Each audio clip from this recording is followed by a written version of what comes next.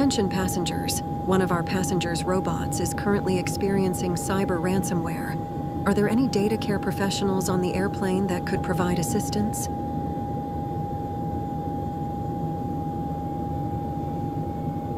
Hi there, it's Gula from Gula Tech Adventures, and in this week's YouTube video, I'm going to discuss the professionalization of our cybersecurity industry. Now, in that introduction video, we saw, the flight attendant, kind of reaching out to the rest of the passengers, asking for a cybersecurity expert, and the thought is she might have been asking for a medical expert. What is it going to take to have the general public look at people in the cybersecurity industry with the same sort of respect that they might give a lawyer, a doctor, an accountant, that sort of professionalized industry? Well, I think it's going to take a couple things. So first of all, cyber by itself is a very, very, very wide discipline. If you compare it to healthcare, people who are in healthcare, they are specialized. You have brain surgeons, you have nurses, you have people who are nutritionists, you have people who work with children's health, you have people who, do cardiac surgery and so on. In cyber, we have these different disciplines, but we really don't talk about them like they're all part of the same industry. We might understand, being inside the industry, the difference between a penetration tester and an incident responder, but on the outside for the general public, we really haven't specialized that. This is still a really, really new field. So I'm for specialization. I like when people introduce themselves as, they are on maybe the compliance side of things, they are on the penetration testing side of things. And I think a lot of people understand that, cyber offense is a very, very different thing than cyber defense. But what I think we're missing as an industry is the act that we're all together, right? It used to be like, hey, I'm a doctor and I know good because I'm a doctor and I've been to these amazing schools and whatnot. But somebody's on the front line of service, perhaps a nurse or a physician's assistant who's diagnosing a flu, they're now in the healthcare industry and they're considered a professional as well. We need to bring that into our own industry. I've seen a lot of cyber people who kind of elevate the red team people, the incident responders, the offensive people as sort of the tip of the spear, not trying to take away anything. Like, it takes a lot of skill and effort to do some of that stuff, but somehow it sort of diminishes the value of the person applying the patch, who might be like the same thing as like a nurse, applying a Band-Aid to a system. However, that's really, really, really critical. So I definitely think that the more we think about that kind of stuff, the more we're going to professionalize how we think about cyber. Now, I want to take this healthcare reference a step further. Anybody who watches the channel knows that Cindy Gula and I love to push the concept of calling our industry data care.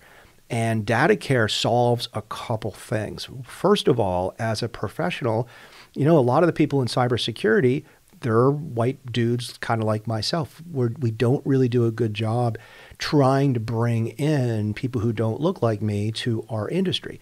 It's not because people are racist, it's because we don't have the tools to do it. Cyber is just too many things to too many people. Calling it data care takes two things off the table. The first thing is the word security is a non-starter in some African-American communities who are not looking to go into policing or security in general. They're not going to make that jump from not wanting to be a police officer to, wanting to go into a career in cybersecurity, which is unfortunate because, in some of these inner city areas and areas that are perhaps hit economically, even rural America and whatnot, cyber you can do from anywhere, which is a good thing. The second thing is that a lot of the cybersecurity imagery we use is very lean forward, run to the fire, run to the threat, the soldier running into the thing. Look, everybody is not cut out like that. We might like to think we are, but we're not. If we were, we wouldn't have a recruiting problem in the DoD right now. Having said that, recruiting people to cybersecurity, stereotypically with women who are not going to run to that fire, and even men who are not going to run to that fire, that imagery is going to turn people off. We basically tell people in cyber that, look, you might be the only person in cybersecurity, and it's going to be up to you to defend this network from Russia and China. Again, that's an example of standing up and basically saying, you're going to put the whole world on your back, and that's tough. It's a turnoff for a lot of people. However, if you start thinking about the majority of the life cycle of IT security, which is, basically planning and nurturing and taking care of systems, it's a much different mentality than maybe a combat sort of imagery. So calling our industry data care is going to make it easier for people to come to our industry. It's going to make it more professionalized as well. Now, the second thing with calling it data care is it makes personal responsibility something.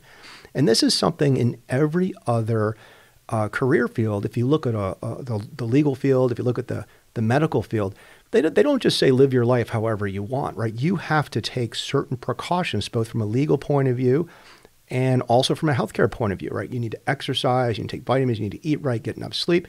If you don't do that, the medical industry can do some stuff. But look, if you do that, you're going to be a lot better off. There's a lot of parallels between that message and cyber hygiene. There's a lot of parallels between, actually putting some stuff like following the recommendations of the NIST cybersecurity framework, or to try to protect the network. And in that way, it's going to be a lot easier for our industry to actually, make a difference with that general public and get that buy-in from them. Right now, saying, oh, you're a stupid user, or, blaming the victim if somebody gets ransomware, that doesn't really help us professionally. Now, another couple things we could do, I've heard suggested, is have a separate cyber service. Like right now, we have a cyber command. Cyber command, you can still be part of the Army, Navy, Air Force, Marines, and go to work at cyber command. This is unlike Space Force, it's actually another military organization. Now, having a separate cyber command would basically give people sort of something they can point to and says, look, this is a real industry. It's a real thing. Now, I'm not going to cry if that happens, but personally, given the choice, I'm against it. And a lot of people make sort of the connection to Space Command that we should have a Space Force and have a separate cyber force, if you will. And I got one argument against that. We don't have a medical force. I just spent probably about 5 minutes talking about the relationship between the medical field and the cyber field. And it's actually very similar, right? If you even think about, there's probably people in the government doing offensive biological weapons research, trying to make sure we're defending from those kind of things. It's not much different than cyber offense. Well, there's a difference that I'll get into in a second. But the point is that we have this whole cadre, this whole core of doctors and nurses and physicians' assistants and people who keep our warfights safe. A lot of these people are on the front lines, right? And it's the same thing in cyber. Even though you have a cyber command right now, they might be responsible for putting out policy and directives and sharing threat intelligence and doing cyber offense.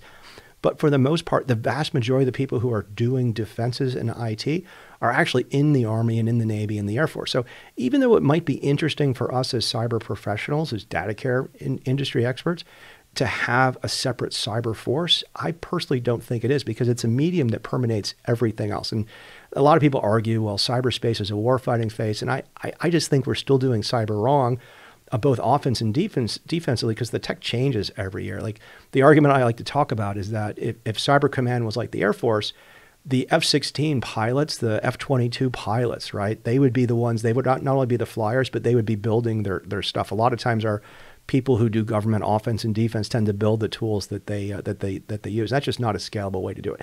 It takes a little bit away from the professionalism argument as well, because when you have this workforce that does offense and defense, it's a little bit interesting. So anyway, the point there is that I'm against a separate cyber workforce, a separate cyber force, if you will, sort of like Space Force, because it's just something we already have within our groups. Hi there. Sorry for the interruption. I'm one of the AI bots that helps behind the scenes here at Gula Tech Adventures. We'd like to point out that Ron actually omitted a uniformed medical service that exists in the United States. The Commissioned Corps of the U.S. Public Health Service, sometimes referred to as the USPHS Commissioned Corps. This is a uniformed service that fights disease, conducts research, and cares for patients in underserved communities across the nation and throughout the world. Perhaps in a future video, I will suggest to Ron that uniformed services such as the Public Health Service, the National Oceanic and Atmospheric Administration, and the Coast Guard might offer some models for consideration of a separate cyber force that supports the country in government and professionals' forms of data care. And now back to your previous YouTube video. And don't forget to subscribe or give us a like. So then the last thing I'm going to talk about is how we can professionalize people, is how we talk about our industry to other people. When we start giving advice to people like how to be secure, you need two-factor authentication. You need to patch your computers. You need to, not put Signal on your desktop, right? These are all things that cyber experts, even such as myself, will share on a channel like this.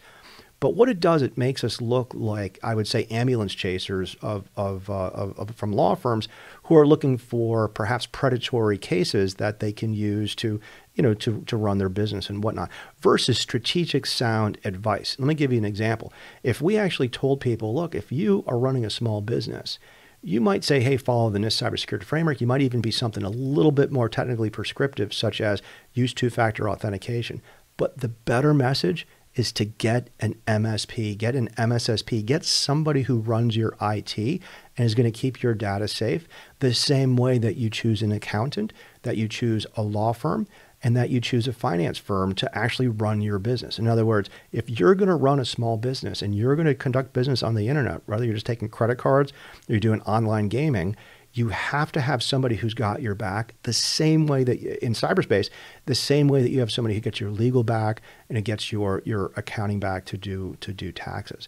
And until we start talking about our industry like this, we are going to be delivering very, very blurred messages, very, very messages that are diluted, because one day we're saying two-factor authentication. The second day we're saying don't host your data in China. The third day, go to the cloud, don't go on-prem. It's really, really tough as an industry to have a very, very strategic message. And it's hard for our industry to actually have that professionalism of what's going on. Now, the last thing I'm going to talk about as far as professionalizing our industry is certifications. And this causes a lot of groaning. Should we get a 4-year degree? Should there be PhD? Should there be certifications? If you look at other industries and you look how lawyers have to pass the bar over and over again, if you look at how doctors have to not only get recertified, but they get certified in specialized field, what does that mean for data care? What does that mean for cybersecurity? Well, it means a few things. So there's certain things that have happened in our industry that I think are going to be harbingers of better things to come.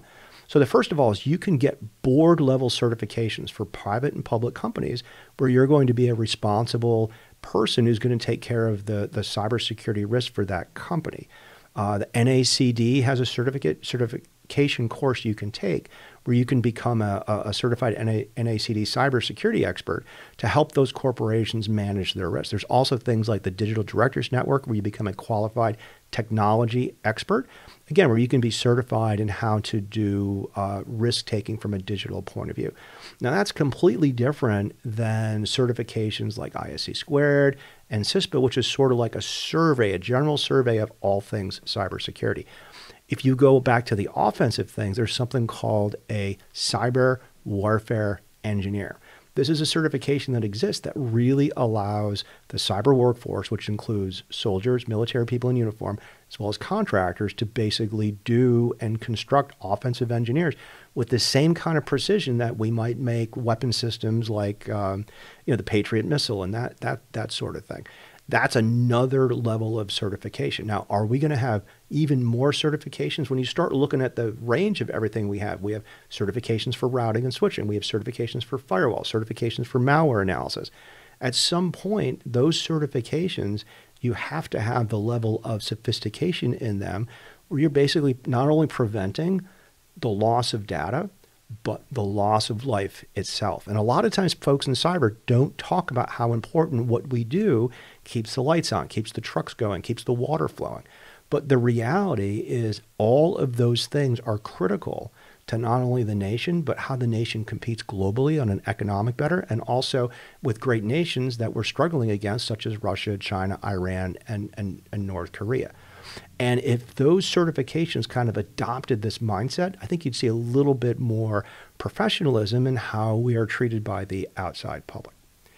So what do you think about this? Should there be a separate cyber service? Can there be other things done that cyber professionals should do other than calling our industry data care and sort of taking that talk to the walk?